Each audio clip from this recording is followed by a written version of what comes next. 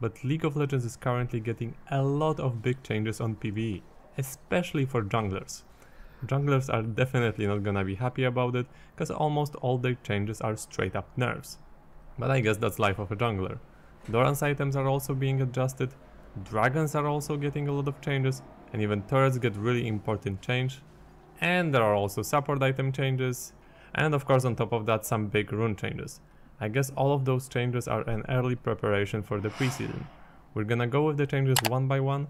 I'm gonna start with turrets, items and runes, and support items, and we'll do jungler and dragon changes later, as they are the biggest by a mile. Let's start with the turret change, because it is huge for everyone. Wow. Turret plates no longer grant 175 gold, they give you 125 gold 125 de oro por placa. This is a pretty big change. It's a total of 250 gold per turret less to be claimed. Champions that are good at early pushing will definitely be impacted here. As for Doran item changes, you can only buy one Pero vos Doran... pensás que eso es por placa, o sea, ¿y cuántas placas tiene? Tiene 5 placas, entonces son 250 de oro menos en total. Item now. All of them have been slightly buffed, roughly by 20%. Dark Seal HP also got increased from 40 to 50. If your champion has a particularly rough early game, you cannot really help yourself by stacking Dorans anymore. Now let's go quickly over the support item changes. As you can see, all of them got their HP increased by 50. Es un servidor de prueba. Spaltif and Rally got AP increased by 2, while Sickle and Shoulder Guard got their AD increased by 1. So pretty much all of these are straight up buffs. Not crazy, but significant I would say. As for runes, Arcane Comet, Electrocute, Dark Harvest, Summon Airy, Fleet Footwork and Taste of Blood are getting changed.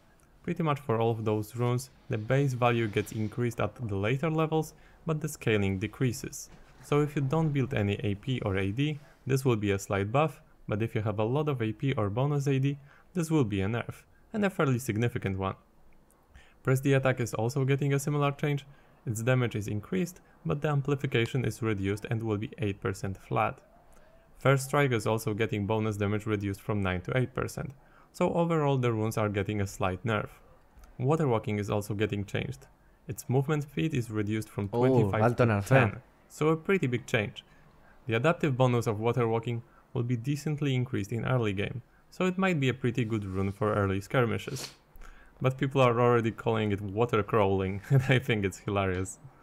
Now let's go to the first change with jungle, which is that Smite can no longer be cast on minions or pets. Eso es una mierda. It already did negligible damage to pets, but now you cannot even target them anymore. O sea, en resumen, el cambio es que no puedas gastar el smite en un minion, que no puedas gastar el smite directamente, o sea que ni siquiera puedas apuntar a un minion o apuntar al oso de Annie o no sé, a la Daisy de Ivern, las mascotas básicamente, ¿no? Ya de por sí le habían quitado el damage a las mascotas con el smite, pero ahora directamente, bueno, por lo menos eso es lo que está en el PvE. Which is probably for the better. So o sea, es un embole porque, ponele, hay muchos combos que se pueden hacer tirando el smite primero y una Q de Lee Sin después, ¿me entendés? Don't accidentally. Estás quitando una mecánica del juego, básicamente. Smite them. ¿No podés smitear las cajas de Shaco tampoco? Here is me trying to smite Annie's Tibbers, and here in this clip Lee Sin tried really hard to smite my Shaco boxes, but it's not possible anymore.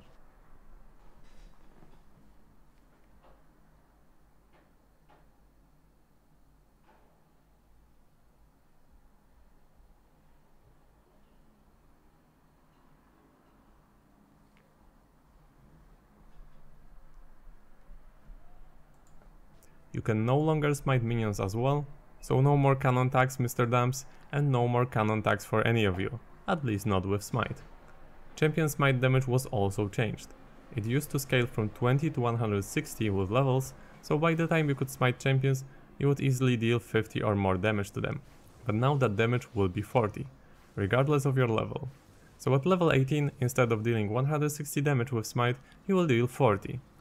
So when it comes to smiting champions, it's just a pure nerf. Unless you guys can somehow get your tier 2 smite at level 3, then you will get an extra free damage.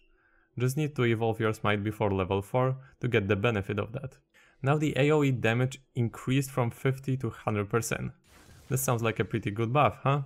Well, the only issue is it's close to absolutely useless. You need tier 3 smite to even get the benefit of that extra AoE damage. I think Riot not changing that would be less of a spit in jugglers' faces. What's more, you no longer get extra damage reduction against epic monsters. You used to get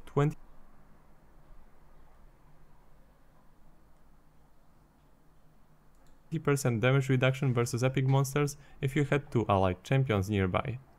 Well, this is getting removed. Boss Stomper, which is the green pet, no longer grants you tenacity and slow resist. So this is pretty big change. Gastwalker, the blue pet, got the brush movement speed reduced from 45 to 30% and the monster kill movement speed reduced from 60 to 45%. And the Scorchclaw, which is the red. Básicamente está diciendo, si no alcanzas a leer los subtítulos, que el verde ya no va a dar tenacidad, que el azul va a dar menos velocidad de movimiento y que el daño del rojo va a ser menos. But, well, its damage now has to be triggered from an attack or ability, instead of any source of damage. Y encima ahora el rojo solo anda con habilidades, sino cualquier tipo de daño. So you cannot sneeze at your enemies to prog your Scorchclaw damage anymore. Now let's go to the dragon changes.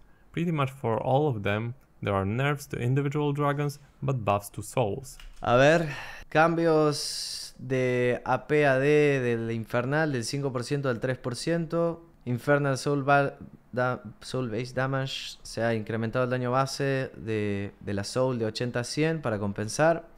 La regeneración del de Océano de 2,5 a 2%, nerfeo Océano. Y la regeneración base del alma de Océano 130 a 150 para compensar, pero no siempre te va a salir el alma de Océano. De maná también de 80 a 100. Getting one Infernal or Mountain Dragon will be way less valuable now. Perdón, y encima el dragón de las nubes, resistencia al slow y velocidad de movimiento reducida de 7% a 4%. O sea, si ya de por sí el de las nubes era una mierda, ahora va a ser peor. La resistencia es el de montaña 8% a 5% y el attack speed y la aceleración de habilidades del dragón Hextech reducidos de 7,5 a 5. O sea, nerfeo a todos los dragones básicamente. Dragon will be way less valuable now. Infernal AP AD is reduced from 5 to 3%. Mana speed 30%. Soul base shield and attack speed is 30% to 35%. So that's pretty much it. As you can see, a lot of the changes... O sea, nerfeo a la jungla básicamente, ¿no?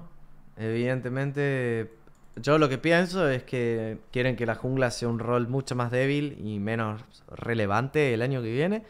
Porque hoy por hoy uno de los roles más snowballeables y que carrean del game y con más impacto del juego.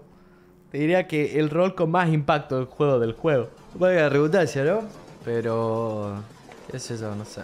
Parece un nerfeo medio bestia, en mi opinión.